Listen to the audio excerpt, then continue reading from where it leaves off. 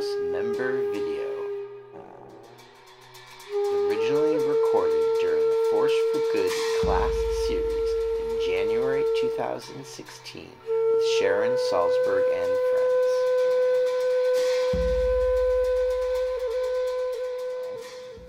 Well, to begin with, we look at our own happiness, which seems ironic because I think we're often taught that that's selfish or self-centered or self-preoccupied, and that's, in some ways, you would say that's the whole problem.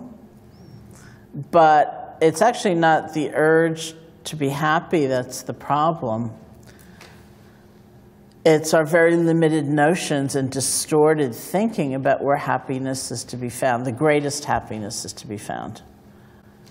You know, if only I had a bigger apartment, I would be happy. If only I had the perfect relationship, which of course would never, ever, ever change, then I would be happy. If only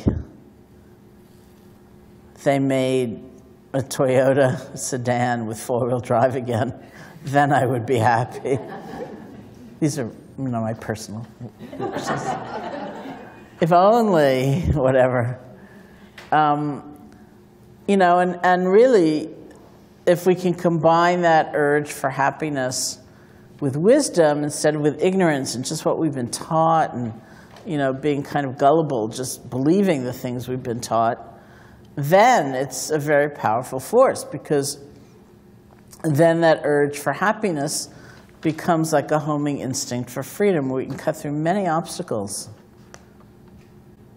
So the Dalai Lama, back when his English was not quite as good as it is now, but I like the old way he used to say it, and he used to say, if you're going to be selfish, be a wise selfish. In other words, if you want to be happy, figure it out. And our own happiness is not something, when it's not just endlessly seeking pleasure, or something very superficial, being conflict avoidant, when it's much deeper than that, it's like a resource. That's the place from which we can care about others. We can make efforts to help. That's the place from which we can even pay attention to others.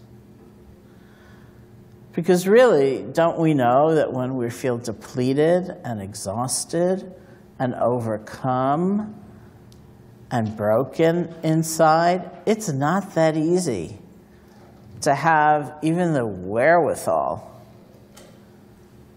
to try to help somebody, to even notice. And if we do notice, we're resenting.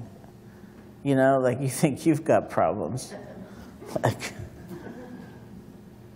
Right? So our own happiness, if you redefine it, is really the basis for a sense of inner resource. Another way it's sometimes described in the Buddhist teaching, when they talk about material generosity, it's also symbolic for generosity of the spirit, the way we are with somebody who's taking care of us, or whether we thank somebody or we pay attention to somebody when they're talking to us, right? But we often use material generosity as an example because it's concrete and it just helps to illuminate all these issues because of that. So we might give somebody something, offer them a meal or give them an object for a whole lot of different reasons.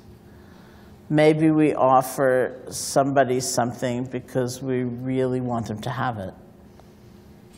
Maybe we offer them something and it's more like a medium of exchange. Well, I see you have that really cool thing, and I like that pen, for example. And if you, no. But thank you. So if I give you this whatever, maybe you'll give me the pen, or maybe I don't feel I deserve to have anything.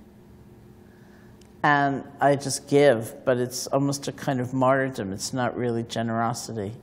Or maybe there's a video camera on me, or it feels like I'm obliged to somehow offer when I don't really want to. And it's said that the best kind of generosity comes from a sense of inner abundance.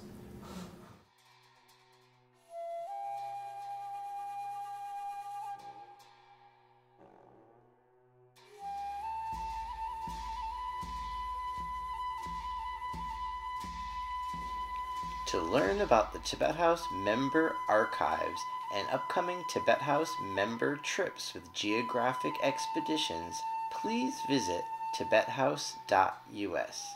Tashi Delek, and thanks for watching.